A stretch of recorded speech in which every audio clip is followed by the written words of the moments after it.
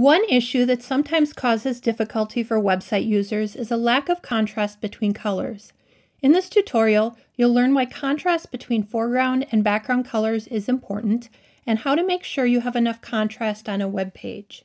For people who have low vision, such as difficulty focusing or vision impairments from aging, not having enough contrast may make it impossible to read text on a page.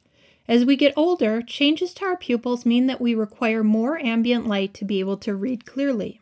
For example, this light gray text on a white background may be easily read by most people in their 20s, but very difficult to read for people in their 60s or other people with low vision. But luckily this has an easy solution.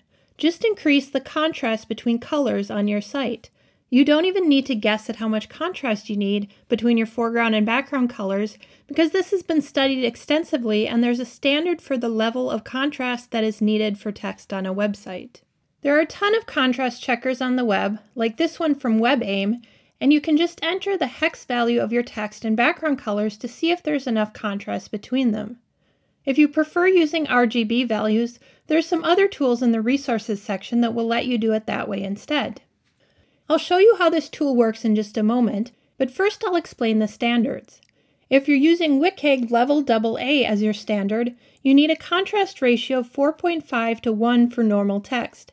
That means that one color needs to be 4.5 times as dark as the other color. For large text, which is anything over 18 points in size, the ratio only needs to be 3 to 1. Large text doesn't need as much contrast because it's easier to see those larger characters. If you're using WCAG Level AAA, which is a higher standard, you need a contrast ratio of 7 to 1 for normal text and 4.5 to 1 for large text. Keep in mind that this is only a minimum. More contrast is always better. So going back to this tool, here we have a blue foreground color, the color of the text, and a white background.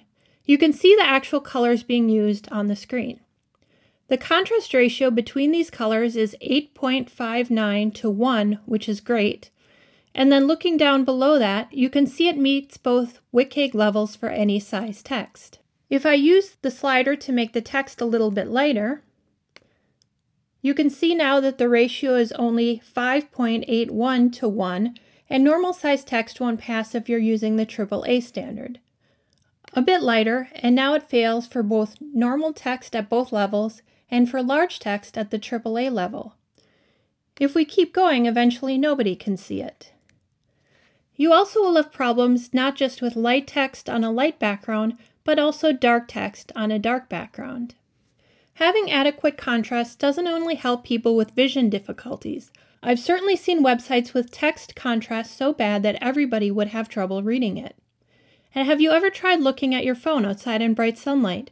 The light washes everything out and makes it difficult to see the screen. More contrast would help in this scenario too.